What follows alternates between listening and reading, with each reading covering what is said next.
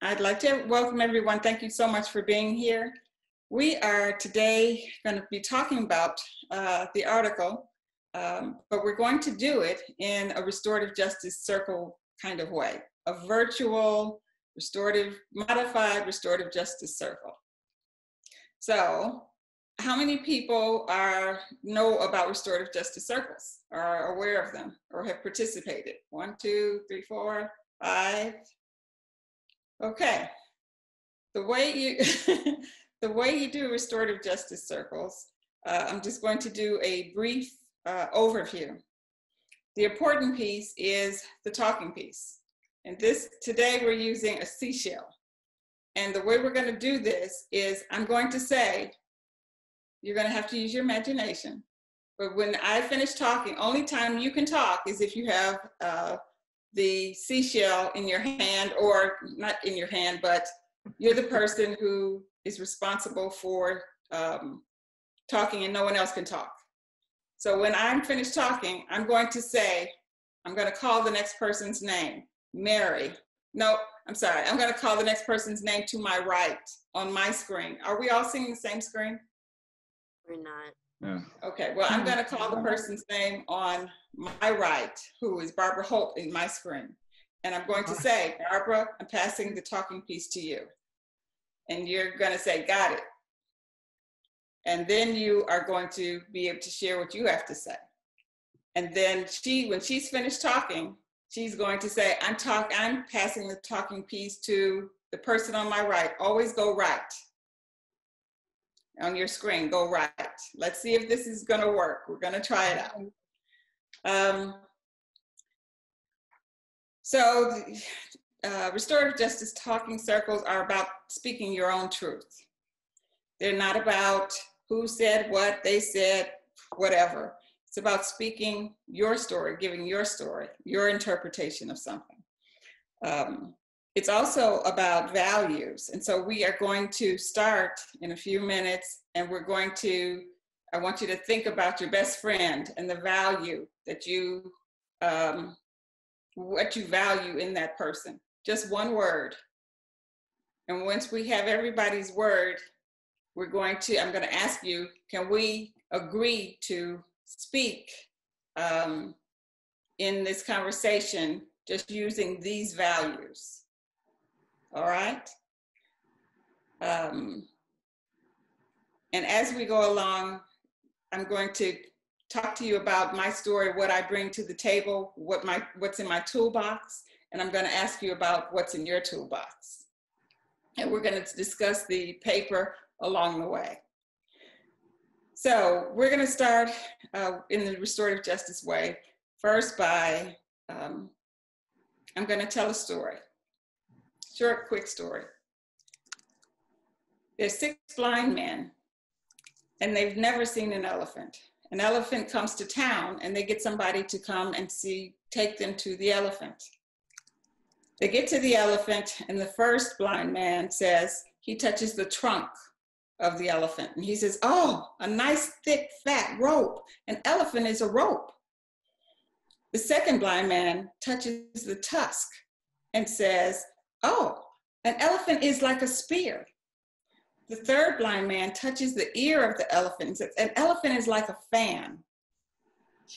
The fourth blind man touches the leg and says, an elephant is like a tree trunk. The fifth blind man touches the side of the elephant and says, the elephant is like a wall, sturdy wall. The sixth blind man touches the tail and says, oh, an elephant is like a snake. Each person's experienced the elephant, but each person has a different experience. They walk away knowing that each of them was right, and they argue all the way back home about what an elephant is. This paper really is an opportunity to look from somebody else's perspective. I found that there was a gap in sustainability literature and discourse related to poor marginalized communities in the United States, actually across the world, but especially since this paper is just focusing on the United States. So let's go next to values. What value do you value in your friend? Barbara Holt, I'm passing you the talking piece. Got it. I value One word. love, not romantic love, but Okay. love. Now you have to pretend you're passing the talking piece to the person on your right, the right of your screen. I'm passing it to Jennifer. All right. I am bringing the word of empathy. And I will pass, Barbara's actually to my right, so I will pass double to the right to Nalini. Got it? Fairness. I will pass that to my right. It's Mary. Got it. My word is integrity. Integrity. Yes. I will pass it to my right. Oh, that's you, Muriel. Jeannie. Yes. Okay. My word was also empathy. So I'll stay with empathy. And Mom's word communication is communication. Okay. And we will pass it to, on here it says Nalini. Okay, Nalini spoke already, so choose someone else. Go 2 more over. Let's see, Shirley Macklin. Compassion. My word is kindness. Who are you passing it to? To the right. That's Mom.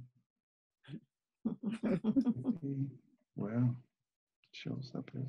Stick your finger on the person if you don't know the name, then we'll get it later. Let's go with Michael. Hi, I'm Michael from the SFIS Alumni Board. My word was also kindness. Okay. Pass the talking piece.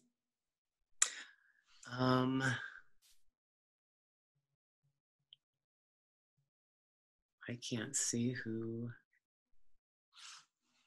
See if you can stick your finger on the person. Or use your arrow to go to light up the people's name or the face. How about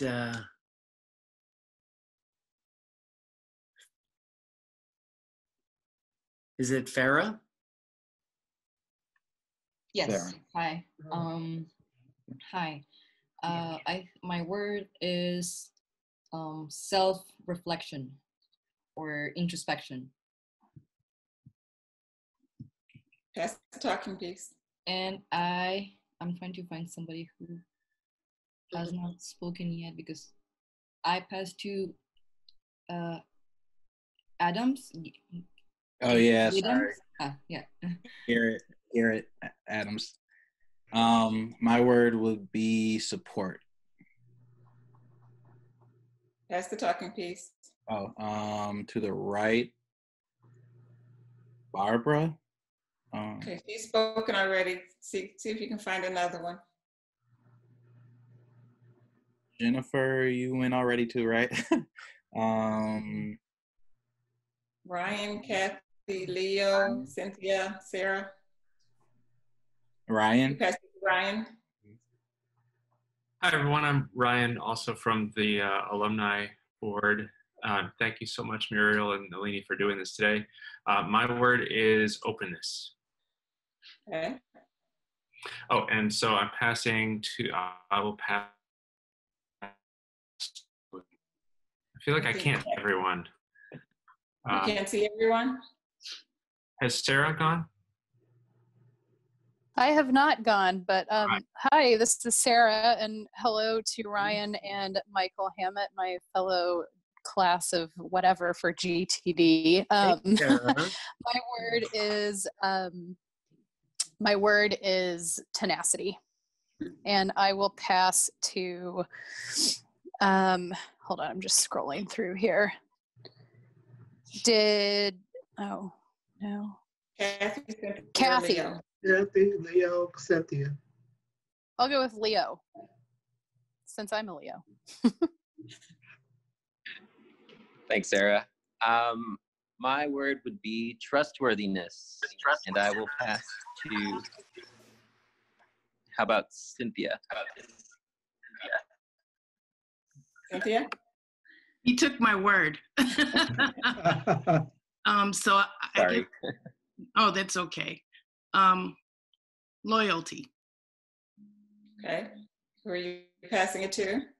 Dean and Kathy are left. I'll pass to Jean. Hey, Jean. Did she do it already?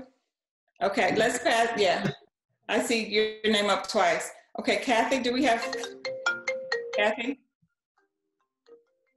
Kathy, are you there? Yeah. What's your word?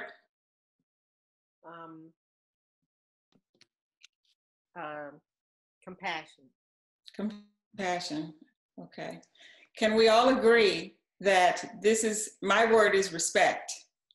Can we all agree that these values are how we will talk to and conduct this conversation? Yes? Yes. Yes. Yes. Yes.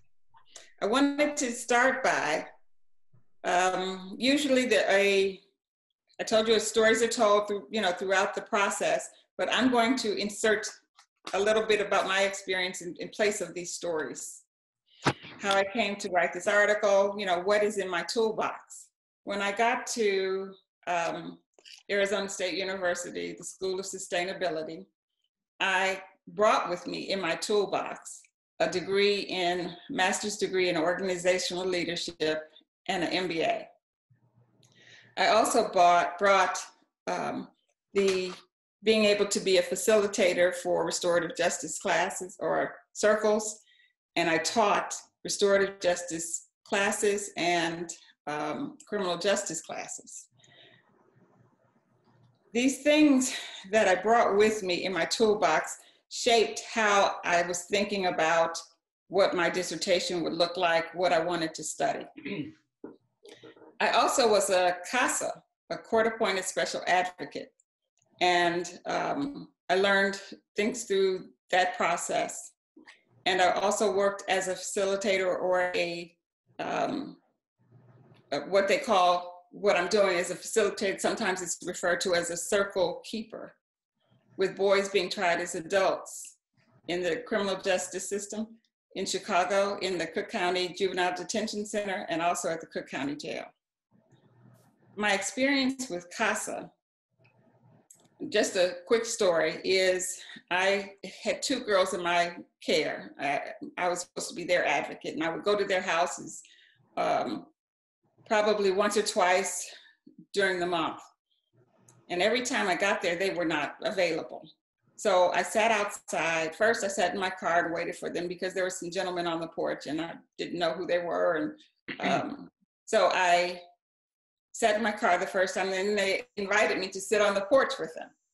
I sat on the porch with them, and they were just talking and laughing. We kind of got to know each other. But I noticed that people would, on the opposite side of the street, they would walk up toward the house and look over, and I caught that one of the guys would make the signal, and the person would turn around and go back. So finally, it dawned on me that something's up with this, and that maybe these guys are selling drugs, and I'm kind of in the way. As my thought process moved on, I thought, oh my God, this is something new.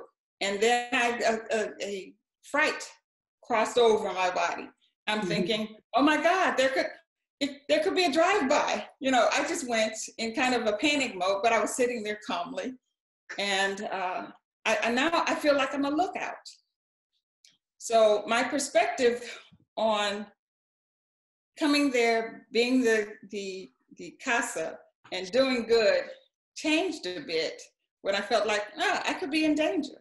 So, but as I was doing my dissertation and gathering information, I started thinking about the guys on the porch.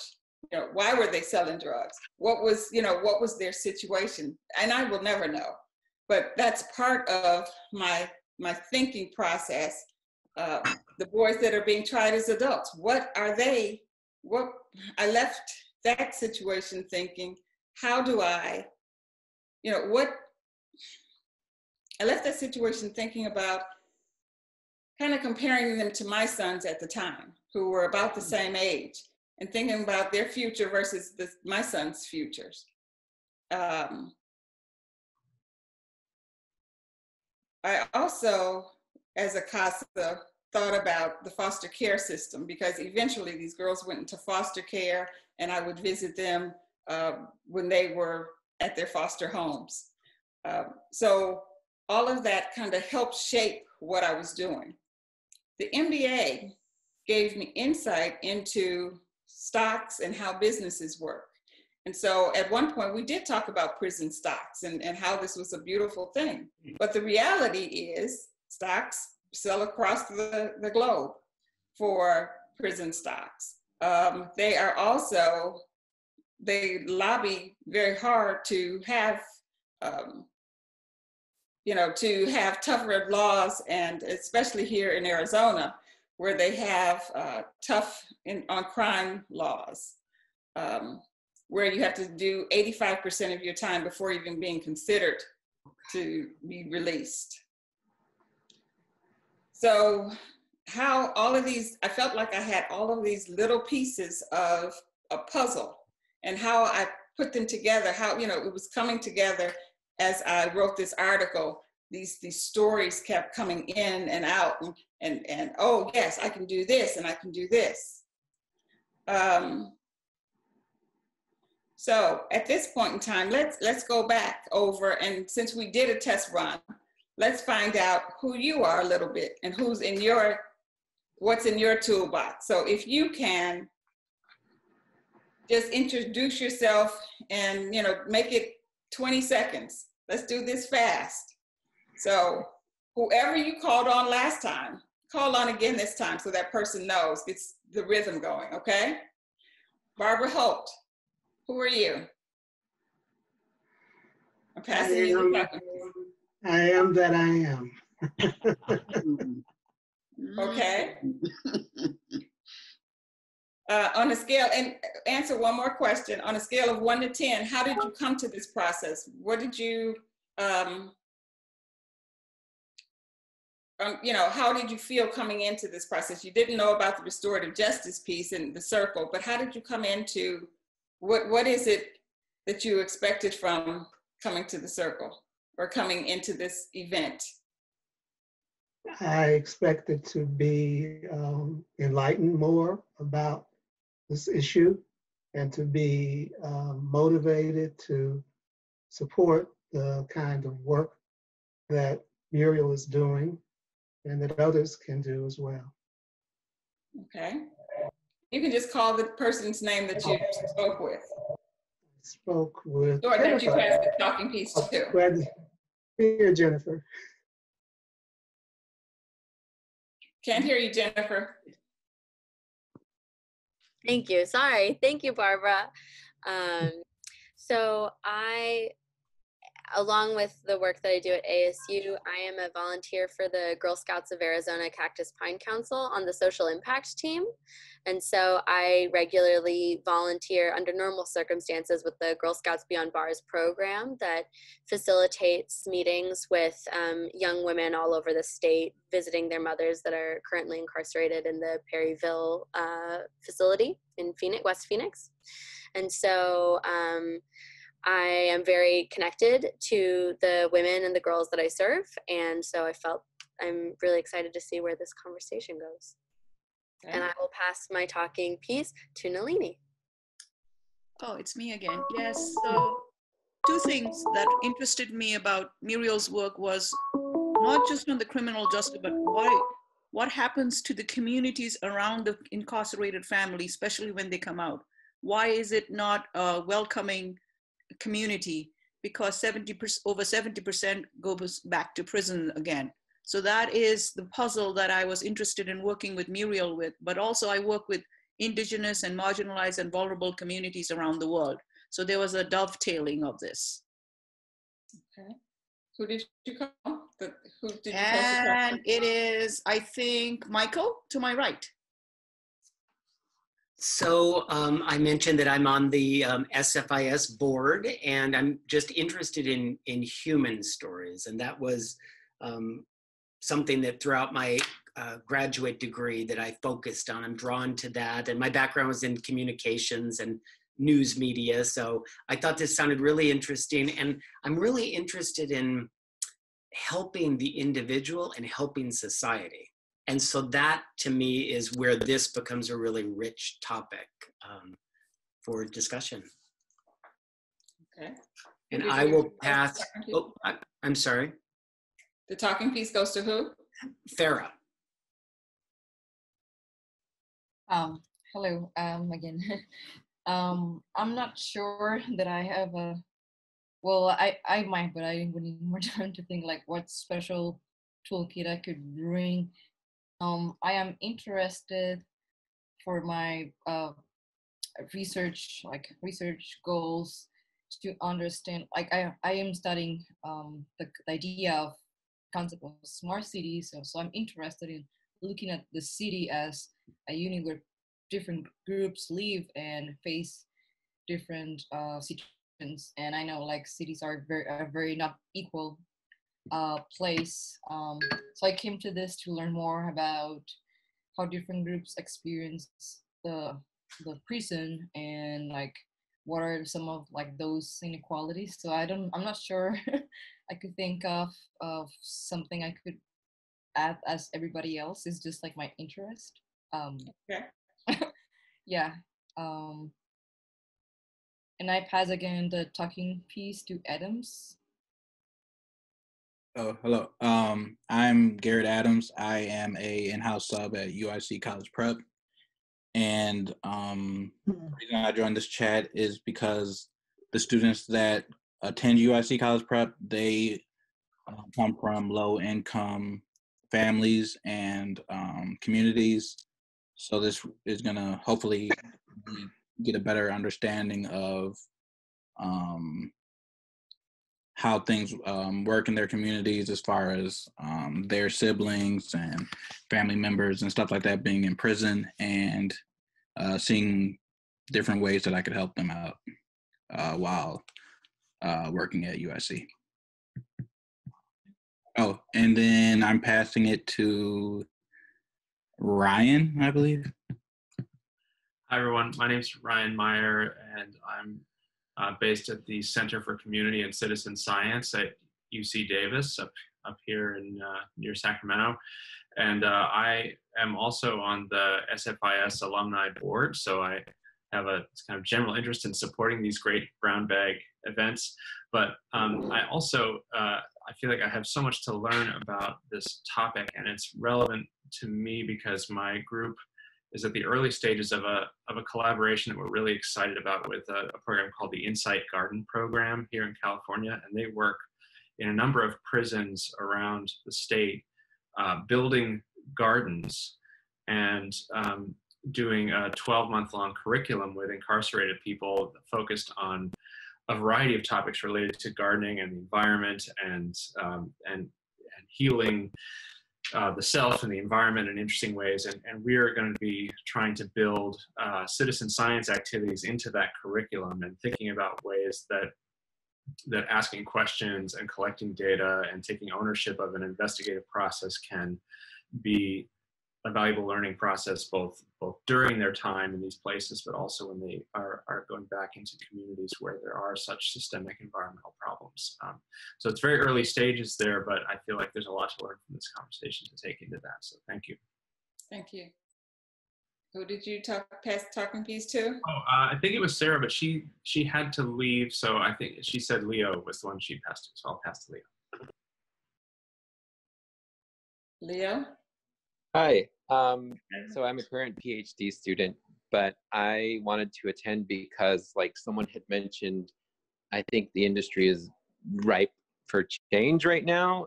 I mean, especially with, I wanted to get or learn a little bit more about, I think it was, oh man, I can't remember the exact numbers, up to a couple of thousand, I think, inmates being released early.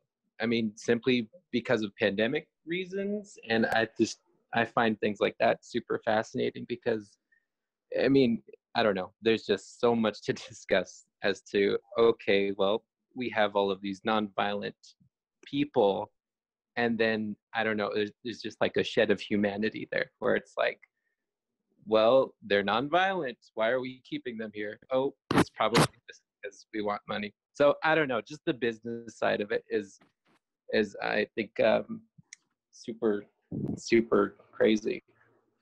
But yeah. Who are you passing the talking piece to? I believe it was Cynthia. Yes, thank you.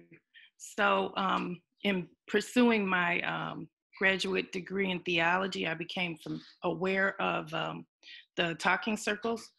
So my interest is in seeing how it works. So, and I'm supporting my friend. Okay. And who are you passing it to?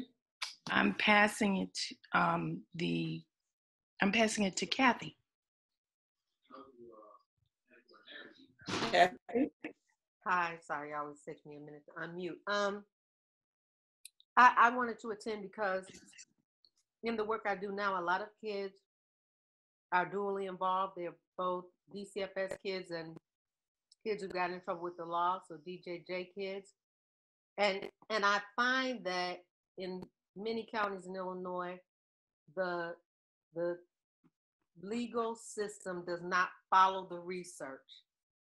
And I need a way to speak to that objectively with facts and evidence in order to reach the minds and then hopefully the hearts of prosecutors who are the main agents of change in any particular community involving young people. Okay. And did you pass it to anyone else after that, Kathy? No, I was last. Okay. I wanted to give voice to really the people who are not usually heard. And in my present research, I found out that several people told me that nobody's asked them questions. Nobody liked what I was asking them, or, we don't get a chance to share what we know and how we feel. One of the people I was talking with was a family member of someone who had been incarcerated. And so our conversation, I won't go too far into it because this is part of my dissertation, but part of our conversation was about,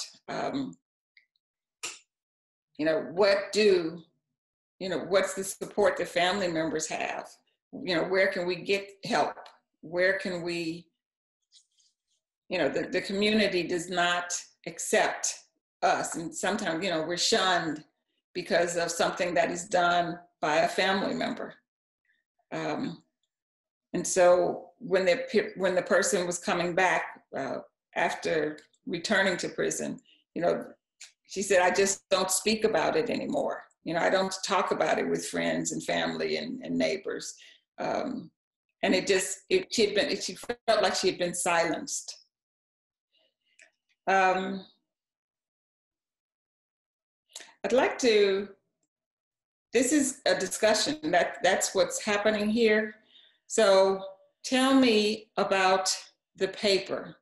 What in the paper did you find that touched you, that you found that surprised you, or that you found that made you sad? I'm sending the talking piece to Barbara, or gave you hope. Mm-hmm. I think the understanding of the benefits of listening to, as you said, listening to people who have been incarcerated, are incarcerated, and members of families and people in the communities, and the commitment to engaging them and providing the voices, you know, their voices in the conversation about this is something that is pivotal in your work, Muriel, Okay. and for the world. All right, pass the talking piece. I pass it to Jennifer. Thank you, Barbara. I You're welcome.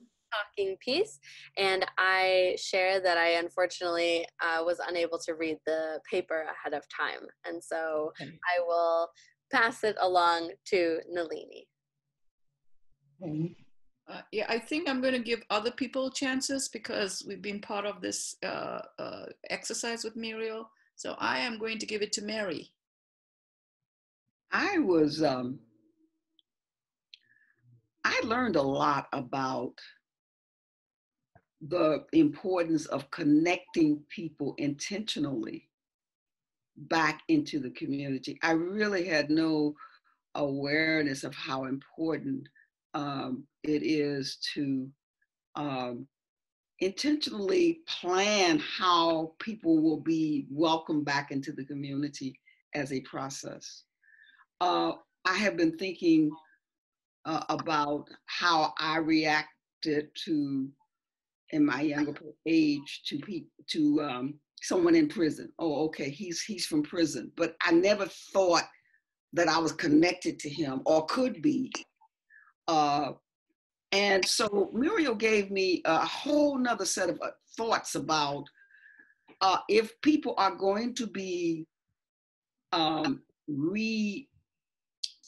going to be come again into the community, then it has to be an intentional process. And I think this pandemic that we're going through is an absolute wonderful opportunity to see how the commitment of the community affects all of us.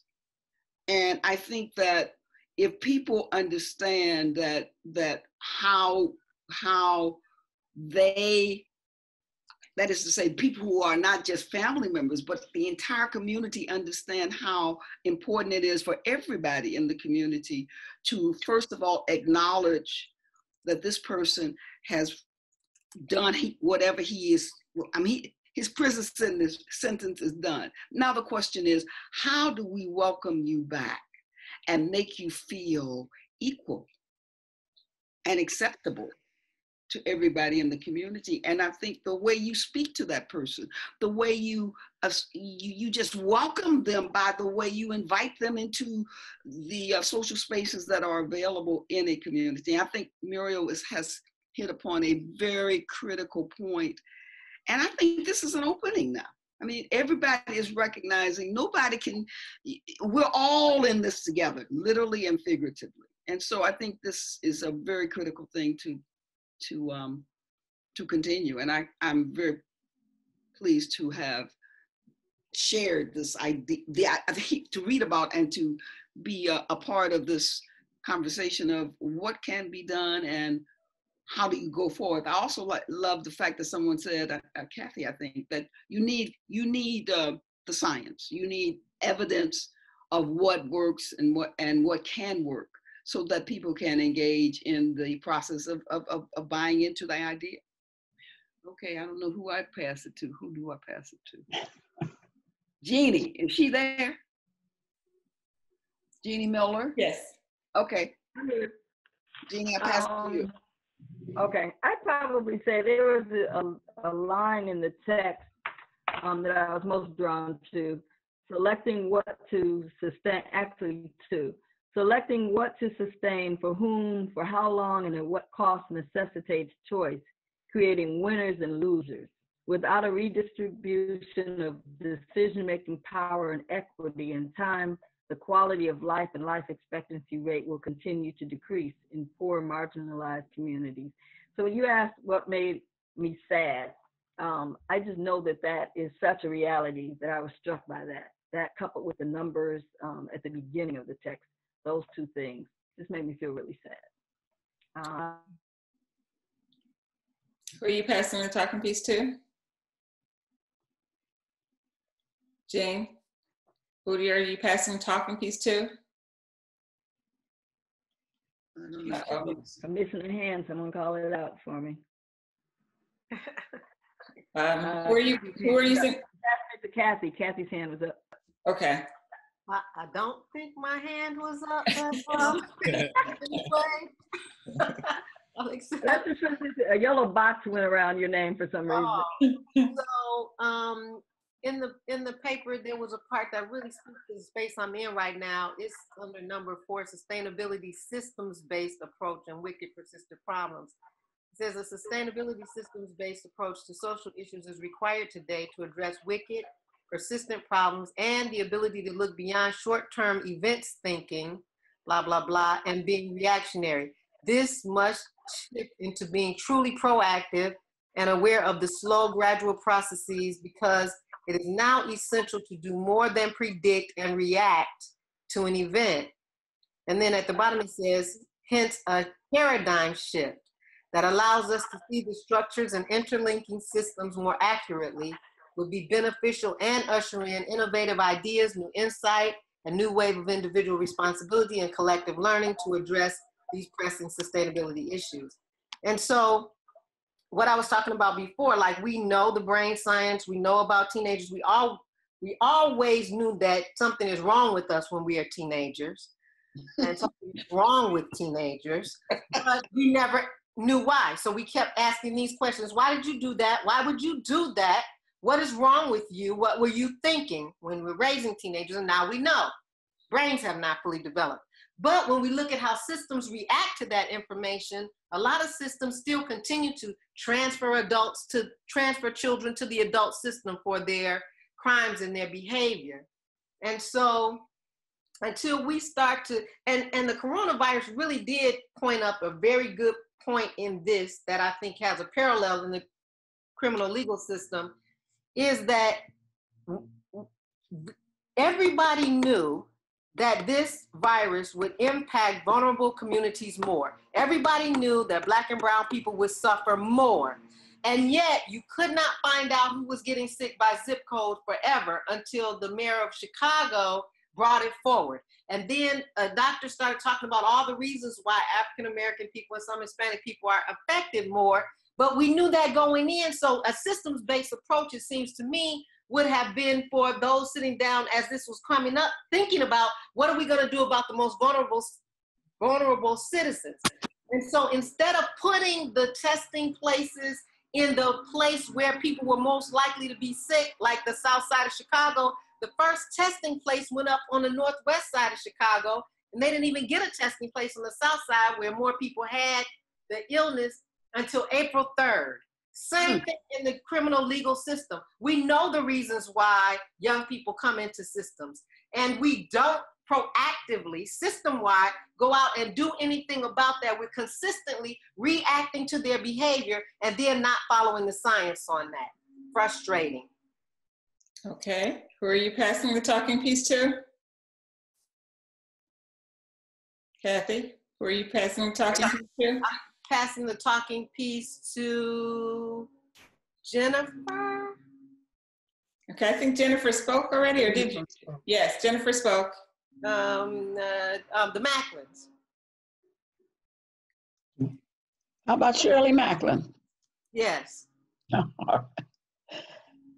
I grew up in Chicago, born in Chicago. Have lived here all of my many years. And I have seen so many changes happening. I'm recalling that as a child, I often heard people say, oh, he's in jail. And it was said without any shame, you know, oh, where is your husband? Oh, he's in jail. Where's your... Then as I grew up, moved into different communities, though they were still communities of the Black community, but a community where the people were well educated, had good jobs, were stable. Never would you hear a discussion about jail or prison. I'm thinking in this instance, where Muriel is trying to find out what we think about our going members of the family or friends that we know who've had an experience with someone who went to jail and then returned and how they were received. There are communities where you don't have that experience because nobody's going to jail, no one is discussed. You're rearing your children to go to college and to be well employed. And so there's a great difference between how you are reared, the community in which you live. And I'm sure that I would suppose that many of you have had this experience, could talk about how the persons who lived around you were very different from those who lived around you at another point in your life, maybe in your youth. And that's what I'm really saying. Okay. Who gets the talking piece next? Dear, who's Cynthia? Cynthia, you spoke already. Yes. No, Cynthia didn't speak. Okay, Cynthia, are you there? I'm here, thank you. Thank you. I didn't read the article, Muriel. Oh, I'm sorry. I think somebody. I am enjoying listening to the feedback, especially from Kathy Bankhead. Yes. That's right. Okay. That's what I thought. All right. So I'm listening. Continue on. So who are you passing the talking piece to? I am passing the talking piece to Ryan. Hi, everyone. I really appreciate seeing an issue like this laid out in all its pieces and seeing a group of authors getting their arms around it. So laying out all the different, political, institutional, economic, social pieces of a problem, and especially when you're kind of introducing sustainability into this space, I just found that really fascinating and sort of satisfying to see it laid out that way. At the same time, it's depressing and demoralizing to feel the complexity of it when it's laid out that way, and think all the ways in which the system works against the kinds of changes we'd like to make. Mm-hmm. And that can feel overwhelming. But I think it's important to get into that and live with it, because I think the alternative is to just will away the complexity, and that's never going to be workable. So I really appreciated seeing all that happening in the paper. So thank you. Thank you. Who are you passing the talking piece to? I'm looking at all of the faces and they look like they've all had an opportunity. Mary Lennox, did you speak? Yes. Garrett, go. Sorry, Garrett Adams? Garrett? Nobody. Garrett? So, yeah, learning about prison and how it's connected to communities and other places around the globe was really powerful to me. And me working with kids, the section about children with incarcerated parents, that was really sad for me, reading about that. Just the fact that children have a 25% chance of being in prison later in life if their parents are in prison. And that just stuck out to me a lot, working with kids that come from low-income families and stuff like that. And before the school shut down from coronavirus, hearing their stories about their mom or their dad being in prison, and just even having that thought that there's a 25% more chance of them going to prison now because of their parents being in jail was really sad to me. And also that leads to children being in foster homes, moving around for pretty much like their whole lives until they're 18 years old. that really stuck out to me while reading this. Yeah. Okay. Who are you passing talking piece to? I think, how are we doing on time? We got 5 minutes. 5 minutes. Okay. I think Farah, did you talk? Oh no, I haven't. But I think we can move to the next part because I didn't get a chance. I read the abstract as a graduate student also, but I did not go deeper. So I just thought of how the sustainability approach gets to answer more questions that other areas hadn't. So, but yeah, I think we can move to the next part. Okay. I was often asked about why this issue was a sustainability issue. And I always thought, how could it not be a sustainability issue? If everybody in this world is, I felt like it was a responsibility for everybody in the world to take part in the decision-making process about how to make this world more sustainable, more livable, more safe. But the decision-making process and the decision makers do not come from poor marginalized communities. Although these communities are affected the most, the hardest, the first, they're the first that are impacted by sustainability issues of, dealing with climate change, floods and tornadoes, whatever it is, the people that are going down first are the people from marginalized communities, whether it's Native American, African American, Latino. It was highlighted by the coronavirus. I think it is very important that we think of how to move forward. What is the pathway forward? How do we get more people involved in the decision-making process? How do we get these people who are coming out of prison, to be a part of that? And so that's what my research is going forward, is talking with people who are coming out of prison, talking with their family members, talking with community members in a restorative justice setting, and finding out, getting their voice. What are they saying?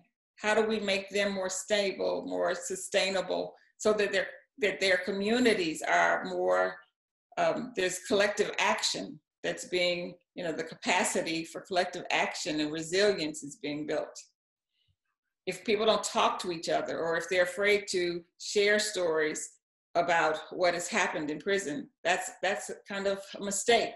One of the things that I learned about people, even looking at the brochures for UNICOR, which is part of the federal government's dealings with private organizations, businesses.